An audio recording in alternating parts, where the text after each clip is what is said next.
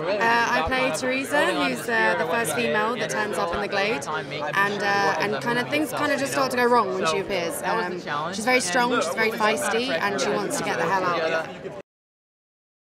Yeah, we just really kind of care about each other and look out for each other, and we had such a crazy experience together that we know we're the only ones that can understand that.